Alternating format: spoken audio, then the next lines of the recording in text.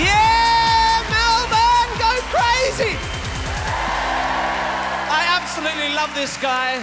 The amazing Noel Fielding from The Mighty Boosh loves him too. He's directed his last show at Edinburgh. He's a kind of brilliant man, maybe a genius, or maybe a little bit ill. He's won nearly every comedy award going in the UK. Please go absolutely rotten for the marvellous Paul Foot.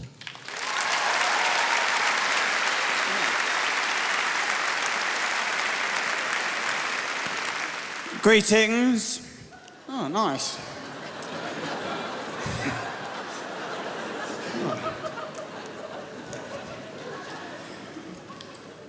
I remember when I was little, my pet parakeet died, and my mother went out and bought another one, just the same, so that I wouldn't notice, but I knew, and I killed that one too.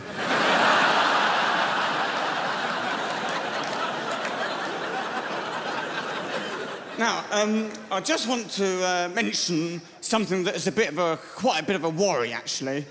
Serious concern, this is. Why is it that whenever we receive a slice of homemade cake from someone, that we always have to say it's moist?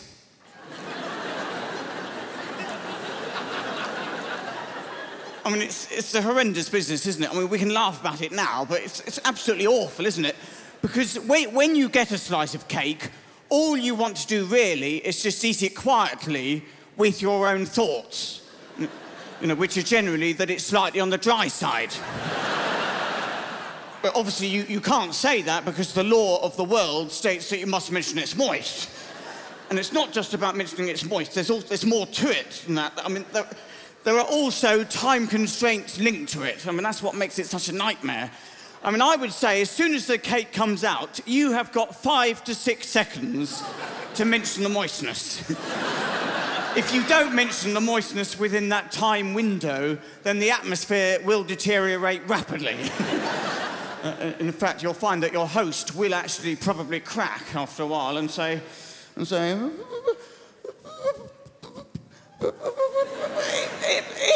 cake all right? Or is it a bit dry? Now, if you hear those words, you're basically in a serious emergency situation.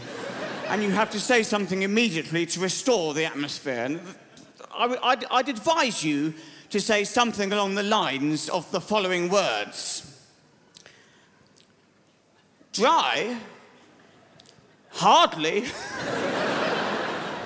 That's the last word I'd use to describe this cake.